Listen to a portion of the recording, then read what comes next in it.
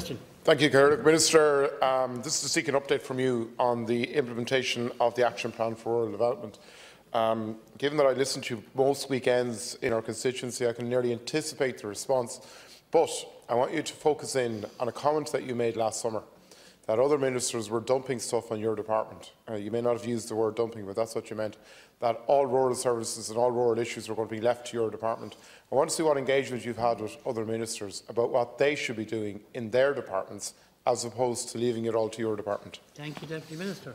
Thank you very much. I'm delighted that you're so happy that I'm doing so well with my department. Thank you. The Action Plan for Rural Development was published in January 2017 as the first whole-of-government initiative to support the economic and social progress of rural Ireland.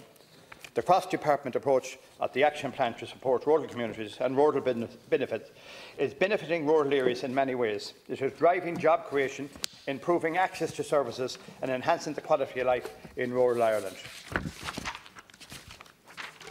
The Action Plan contains a number of measures for delivery across a number of departments and agencies aimed at enhancing local services, including in the area of healthcare, schools and initiatives addressing mental health and isolation. For example, the delivery of 18 primary care centres in rural areas was a commitment under the plan, and these are all now open and fully operational.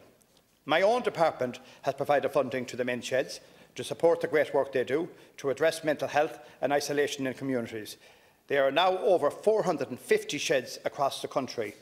My department also invested €6.9 million in seniors alert schemes in 2018, and there are now over 53,000 people being supported by the schemes. These are just some examples of the measures being progressed and are in addition to a very substantial investment which my department has made in rural communities through programmes such as the Town and Village Renewal Scheme, LEADER, the Outdoor Recreation Infrastructure Scheme, CLAR, and more recently the Rural Regeneration and Development Fund. A monitoring committee, which comprises senior representatives of relevant government departments and key rural stakeholder interests, oversee progress on the implementation of the Action Plan. In addition, my officials are in a regular contact with their colleagues in other government departments on a regular basis in relation to the progress of the relevant measures. Progress reports on the implementation of the Action Plan are published twice yearly on the government.ie website. The Action Plan reaches the end of its 3-year cycle this year. My department is currently developing a new rural policy for Ireland, which will be launched in the new year. As with the current Action Plan, the new policy will reflect a whole-of-government approach to supporting rural Ireland. Thank you very much. Deputy Calleary. Thank you, Chairman. Minister, you spoke about improving access to services, you spoke about enhancing quality of life, and you spoke about healthcare. The CSO last week published statistics that showed the average distance from services in rural areas compared to urban areas is there's a huge difference and a huge disparity. So the average distance in many rural areas to a HSE emergency department was more than 20 kilometres, in rural areas is 30 kilometres. In our own county, in Mayo, in Donegal, in Galway, in Leitrim and Roscommon, there was higher average distances, and those distances are actually increasing. Basic community services such as supermarkets, shops are closing, and there's a higher distance to travel. So in terms of the new plan, what specific initiatives are you going to undertake to ensure a basic level of services at an accessible distance? A lot of the initiatives you mentioned are worthy and welcome, but unless we have basic services, we will not encourage people to remain in communities. And if people have to take a medical journey on roads which may not be good, and we have seen this morning in that very tragic case in Donegal the difficulties of ambulance access, we need to make sure that the basic services are in place. Minister. First of all, in relation to the CSO report, it was an interesting report, but you or I could have given that report. We both live in rural Ireland. We know the distances people have to travel to services. That's why, particularly with my own department and with the schemes I have, that's why we built the 18 health centres, to make it easier for people to get to services. And I suppose, I was just reading there the other day from that report, it's no different in rural England or rural Spain. We're not going to be able to have hospitals in every town and village. We're not going to have, the bigger services in every town and village. But the one thing that we have, Deputy, and you would have to agree to this, we have a quality of life in rural Ireland that they don't have elsewhere.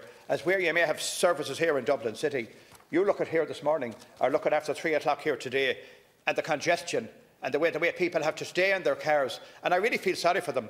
Early in the morning they're travelling, late in the evening they're travelling. And, you know, the one thing that we have in rural Ireland is quality of life. In relation to what I'm doing and my department is doing, we have, over the last 3 years, we have really, with the town and village scheme, the rural regeneration scheme, the outdoor recreation scheme, and all these schemes, we're putting facilities in place, we're putting jobs in place, and even with the jobs, out the jobs that was created last year, every 10 jobs that was created, 6 of these jobs were created in rural Ireland. So we have to get more jobs into the region, more jobs into the areas, and then more services will follow. Deputy Cleary. Absolutely, I agree with you. Quality of life, etc., but quality of life doesn't put butter on the potatoes, Minister. Unless you have services, we won't be able to keep people. Unless you have, it's a vicious circle. Without people, there's no services. Without services, there's no people. So there needs to be a minimum level of service. I don't want hospitals in every single corner, but I do want to know that if I ring an ambulance, I won't spend hours waiting for one.